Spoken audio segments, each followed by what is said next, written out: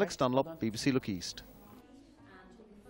A medical team at Addenbrooke's Hospital in Cambridge have been speaking today about a remarkable flying mission in which they saved the life of a dock worker from Essex. The team flew to the port of Tilbury when the worker became trapped on top of a crane.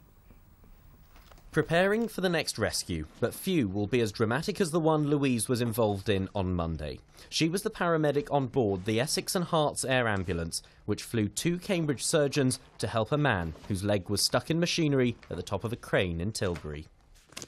Normally, with the training that the team has on the helicopter, we can manage almost every incident, being able to join together our experiences. But as I said, there's a very complex and unusual incident, so being able to call on a specialist team in this incident was very, very helpful and indeed improved the outcome of the patient.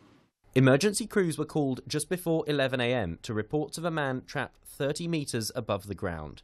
At 11:30, the air ambulance arrived, carrying the surgeons from Addenbrookes. An hour later, they asked for specialist equipment after engineers failed to release.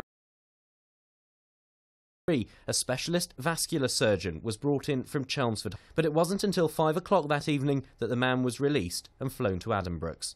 The men praised for saving his life, surgeons Peter Hull and Andrew Carrothers. I have to say it was a pretty austere environment. It was very tight in space. It was filthy. There was thick grease everywhere from the gearing mechanism. The patient was covered in grease.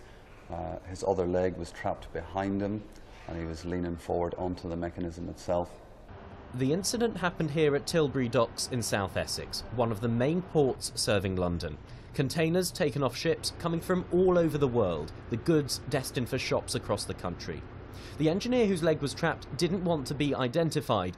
It's thought he's still being treated at Addenbrooke's Hospital. Lucky to be alive, thanks to the skill and courage of the rescue team. Ben Bland.